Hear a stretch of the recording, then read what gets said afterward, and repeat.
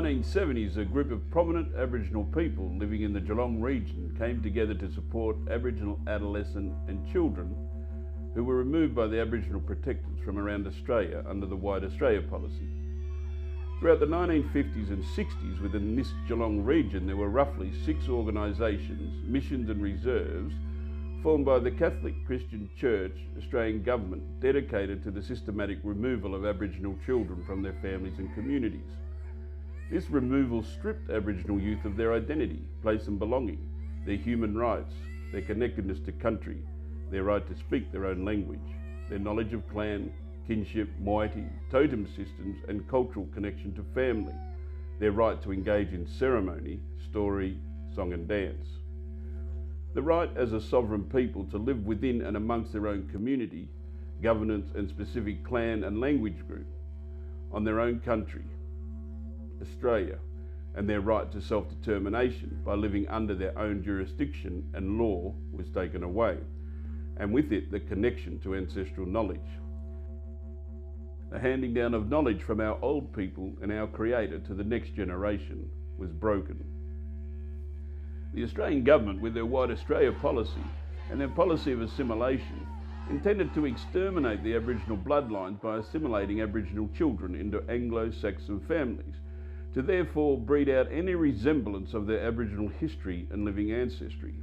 By doing so, the self-instated government will be able to gain full control of the stolen country and the sovereign people from whom the lands were stolen. On many levels, this regime has played out exactly as intended. Within the Geelong region at the time of these policies was the Geelong branch of the Aborigines Advancement League, which was supported by the Aboriginal Advancement League in Melbourne and Pastor Sir Doug Nichols. After many years, the Geelong branch of the Aboriginal Advancement League was closed for political reasons, and a short time later, on the 19th of July 1970, the first meeting of the Aboriginal Affairs Association took place at 25 Fenwick Street, Geelong, the former Community Aid Abroad building. The Aboriginal Affairs Associations had 2 strategies. 1, educating members and interesting the public in matters concerning Aboriginal welfare, and 2, giving support to groups connected with Aboriginal affairs. Prominent members of the Jewish and non-Indigenous community, Colin Silcox, Mitchell Hill, and prominent Aboriginal community member Ivan Cousins, to name a few, made up a band of many prominent community members associated with the organisation. Throughout the 1970s, many meetings would take place with Indigenous and non-Indigenous families. The McLaughlins, the Evans, the Shays, the McGregors, Harrisons, McFadgens and the Atkinson, who would come together to discuss potential outcomes and opportunities in providing adopted Aboriginal children affected by the policies with community holiday programs.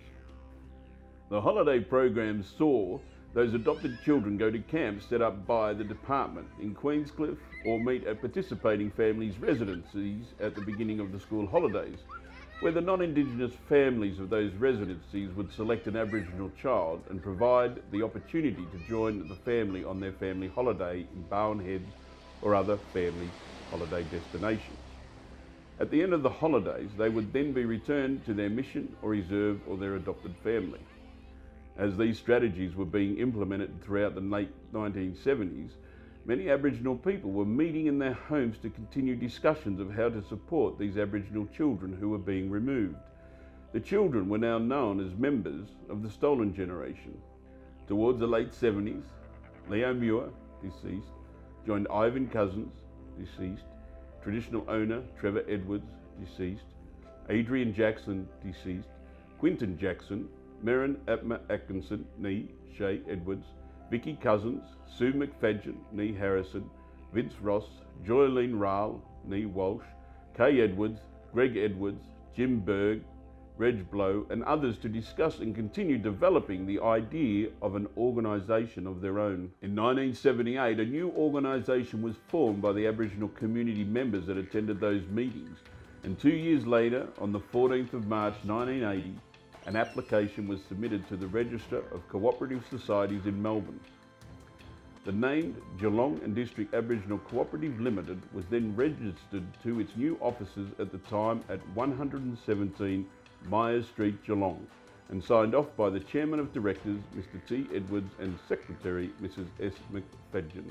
The applicants for membership were traditional owner Trevor Edwards, deceased, Merrin Appa Atkinson, nee Shea Edwards, Ivan Cousins, deceased, Leo Muir, deceased, Susan McFadgen, Gwenda Black, Adrian Jackson, deceased, Laura Edwards, and Raymond Edwards. All named candidates would submit their membership forms on the 14th day of March 1980 and form the foundation members of the Geelong and District Aboriginal Co-operative. I certify that the Geelong and District Aboriginal Co-operative Limited and its rules on the 22nd day of March 1980 was registered under the Co-operative Act 1958, the act by virtue of which registration the society became incorporated thereunder. The certificate of registration for Geelong and District Aboriginal Co-operative Limited and its rules was then certified on the 27th day of March 1980. This was the beginning of the Geelong and District Aboriginal Co-operative. The historical name of the cooperative oversaw the organisation for 5 years. On the 21st of November 1985, the Aboriginal community at their annual AGM requested a name change.